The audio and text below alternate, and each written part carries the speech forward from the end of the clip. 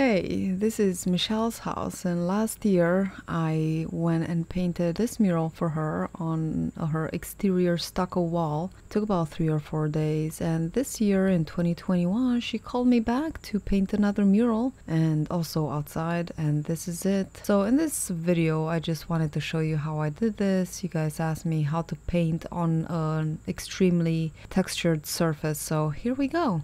First I'm gonna sketch on the design. Then I'm gonna be priming this wall with this concrete and masonry primer. And then we're gonna be painting the wall. Okay, let's do it. So first I sketched the design in chalk, which is really important when you're working on a mural without a background. Because if you make a mistake in sketching, you can easily wash it off with water. And this primer is really thick, and it also acted a little bit like a spackling agent because it filled in all the little cracks and nooks and crannies and holes of this highly textured wall. And for the lines that needed to be crisp, of course, I used a newer flat brush so that I can get all the details in there and it doesn't look frayed and rough.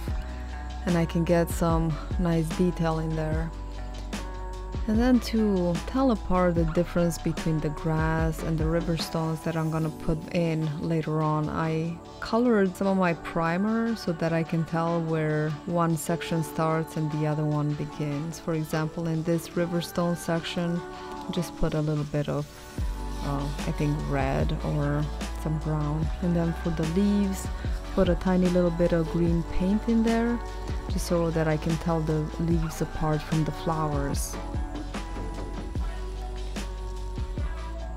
And I use mostly the regular contractor brushes, and then Michelle thought she wanted some canna lilies. I put a little splash of red. It's day 2, and now that we have everything primed and the primer had a day to dry off, it's time to add some color. The second day, when everything was dry, I started putting in the color, and you can see how vibrant this mural paint is. I used the Chroma mural paint again, and I've used this before indoor and outdoor as well. It's really good that it's light fast, which means it doesn't fade when the sun shines on it, and it can withstand the outdoor elements. It's very bright and pigmented. I really enjoy the way this works.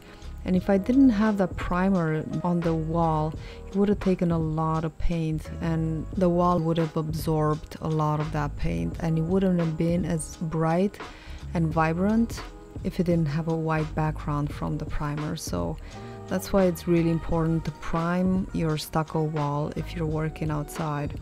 And even if you're working inside, if your wall is not primed, if you're working on raw wood or on a raw wall, always prime your wall. Then I did different layers, and I didn't go crazy with the details in this mural because of the limited budget and time.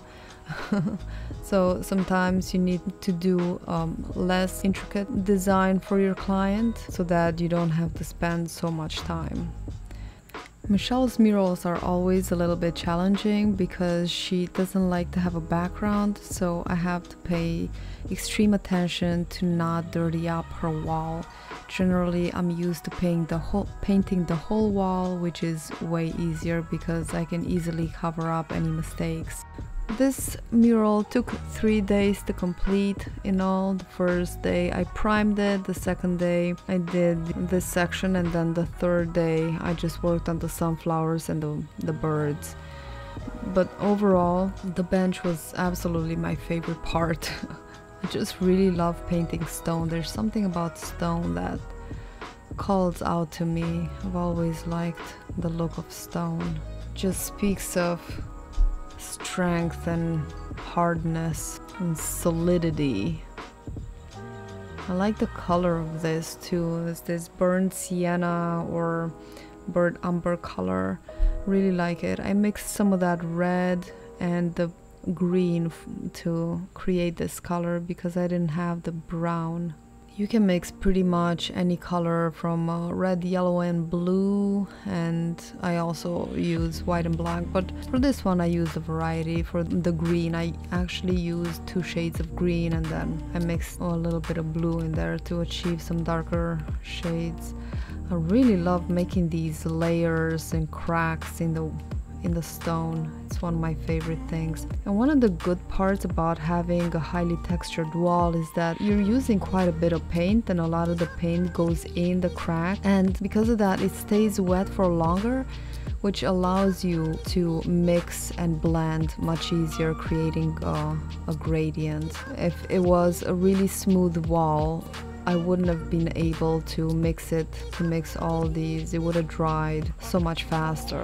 It's a plus and a minus, it depends. Sometimes I was frustrated about it not drying fast enough because I wanted to give it another coat, but to give more depth, but it still wasn't dry, so I had to wait. If you're enjoying this video, make sure to give it a like. And look who decided to show up. I was so pleasantly surprised about this little visitor.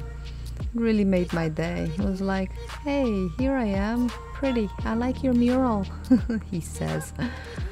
So anyway, if you are enjoying this and want to see more murals and all sorts of art projects, subscribe to my channel if you haven't already, and if you have, then thank you so much for your continued support.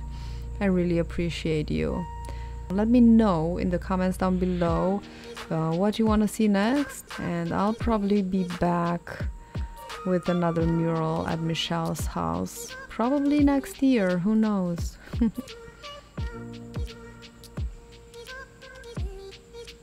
If you're wondering what I was listening to, I was listening to Green Lights by Matthew McConaughey. Quite a fun book to listen to. You can listen to it on Audible. He actually reads it. He's a really good writer and reader. He narrated it quite well. Very enjoyable read. Give it a try.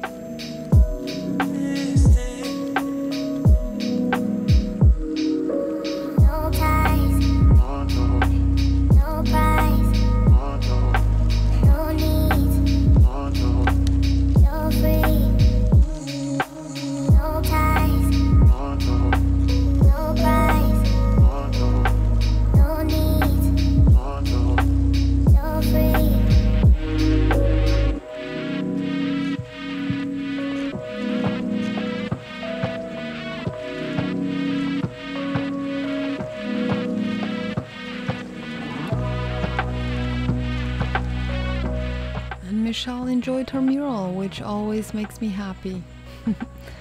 I'll probably be back to her house to add on to her mural sometime.